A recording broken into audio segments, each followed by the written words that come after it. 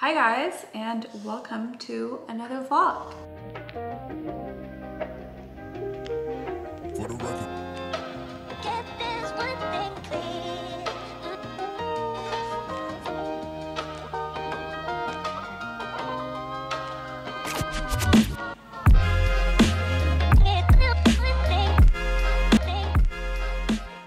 It is the first week of January. It is the new year. It's the first video that I'm posting as a new mom. So yeah, I'm just gonna bring you along through the week and give you a little update on what we're up to. So coming at you with the hot mess that is going on right now. We just got back from a walk. I think I just barely put a brush through my hair. Haven't really styled it. Baby girl's still in her stroller from her walk. Can you say hello to everyone? Yeah, can you say hello? Okay. Binky's our best friend.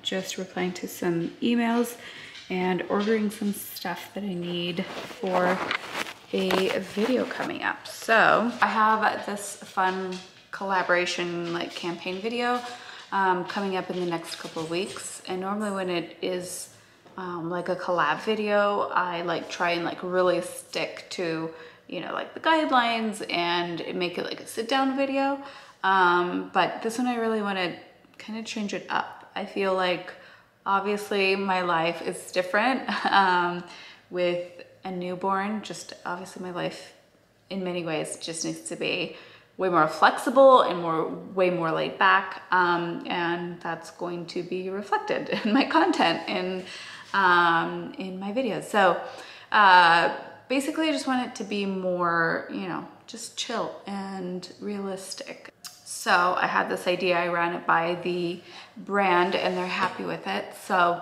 yeah, ordering some stuff for, to create the content for that video. So I'm out of the house for I think the second time in a whole month. I always thought oh, once I have a baby, having a chance to get out will be so refreshing and nice, and I'm exhausted and I just got in the car. But yeah, we need a few things from Target, so I'm going to do that. Adam asked if I wanted him to do it for me, but I do feel like I need to get out of the house. Support food. Yeah, I feel like I need to get out of the house. We did get a nice walk in this morning. She's fed, and so she's good for another 2 hours. So yeah, be back for another round of feeding. I got this brow sculpt brush, one of those double-ended. I actually didn't want that end, but it was about time I replaced mine. I also got this Laura Mercier, but it's also a glowy, it's called Light Catch, and it's the Honey Star is it comes in 3 shades, and basically it has a little bit of a super fine milled shimmer as you set your makeup. So it's probably not for under eyes, but cheek area or something I feel could be really nice.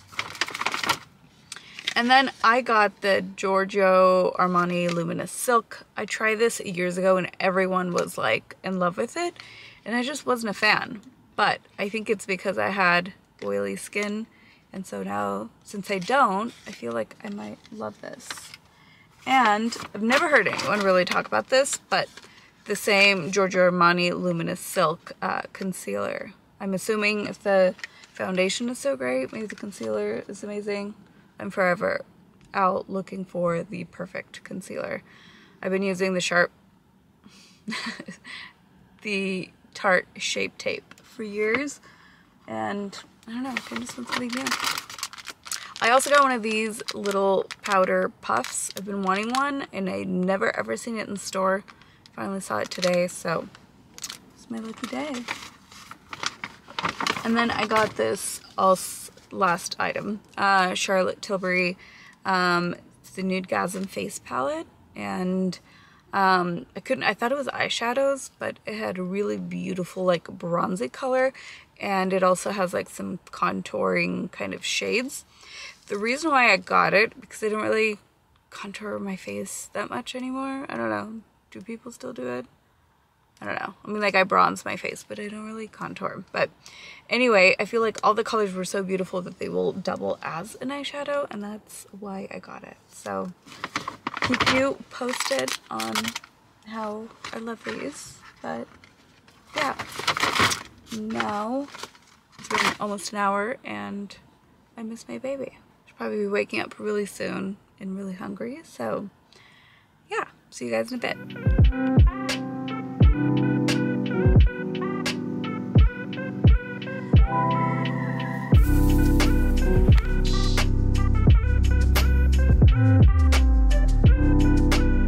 Hi guys, it is the next day. It's actually New Year's or New Year's Eve, and since we have a baby and we're not doing anything crazy later, we decided to come to one of our favorite Japanese restaurants for lunch slash brunch slash dinner. Got the baby.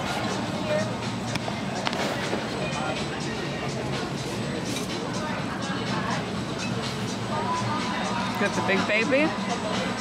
Me? That's always on his phone. Yeah, I'm trying to plan our exciting evening of nothingness. But yeah, this place is like super hard to get into, and I think the last time we were here for like official dinner was for Valentine's Day, and then we got pregnant shortly after that. Here we are, 9 months later. What is your peak and pit of the year? Well, the peak is me, obviously.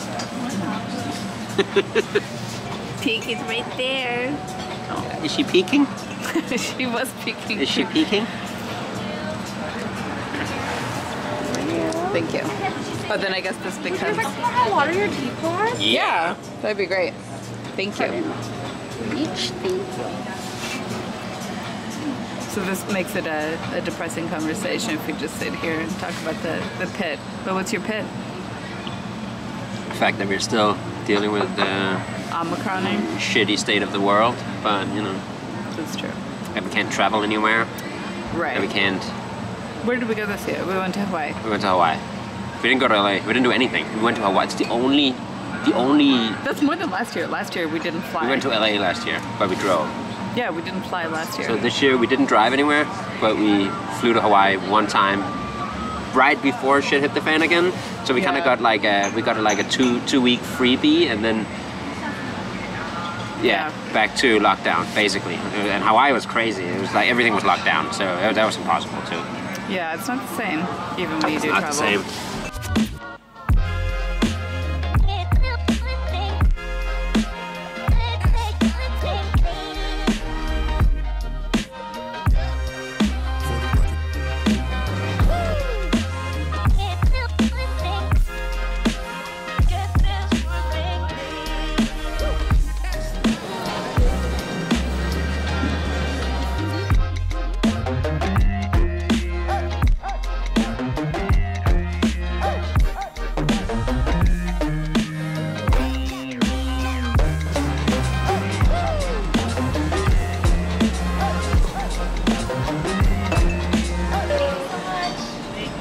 There's a lot of soup.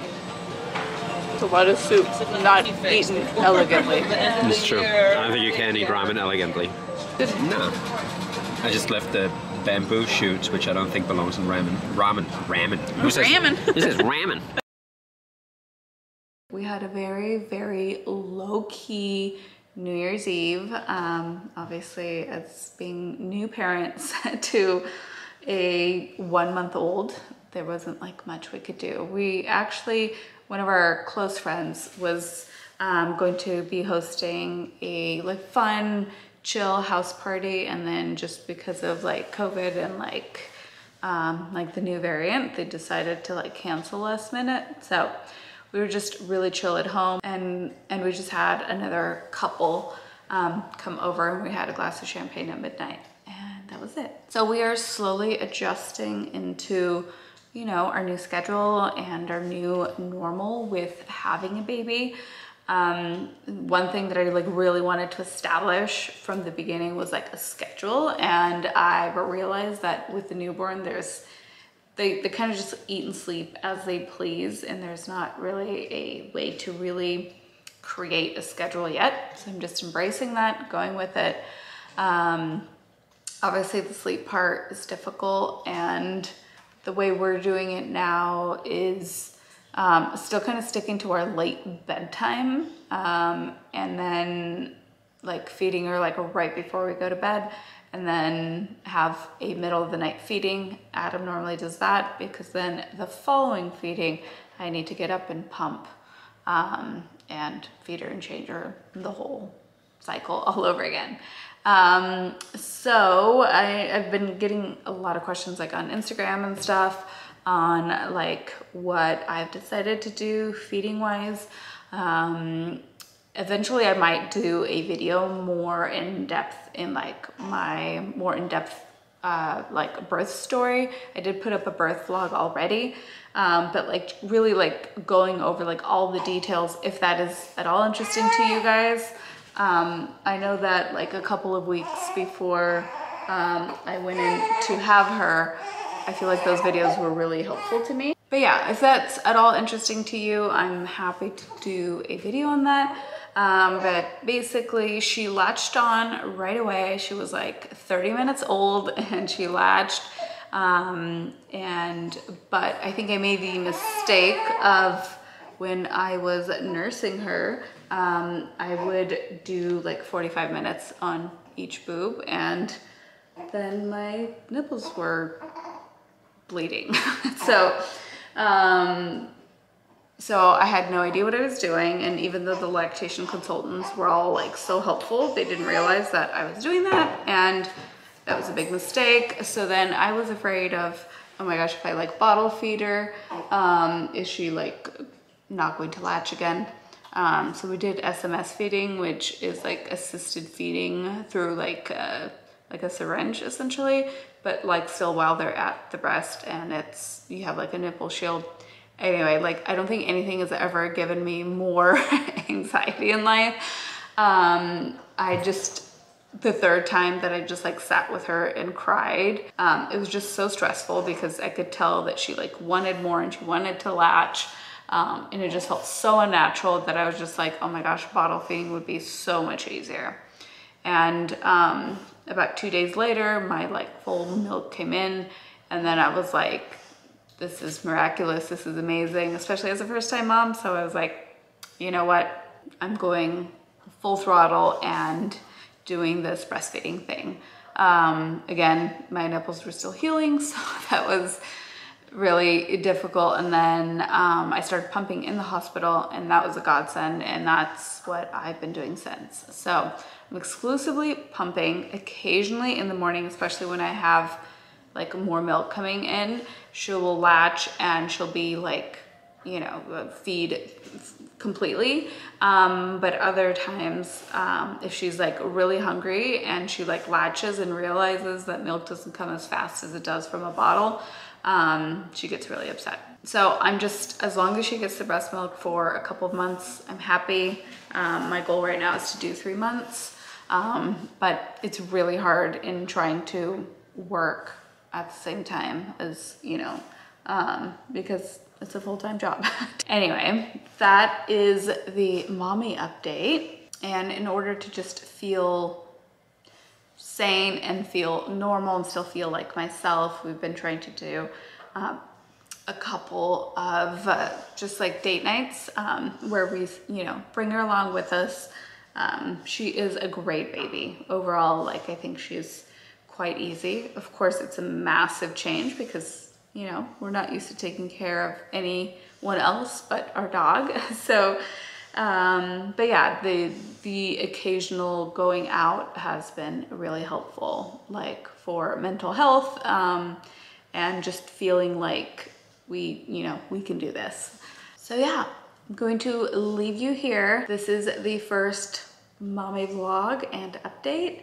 So yeah, hopefully we feel like we've got the hang of this a little bit more next time, but I keep hearing that every time you feel like you've got it, like a new stage starts. So just here to embrace it all and go along with it. All right, guys, thank you so much for watching. I love you, and I'll see you in the next one.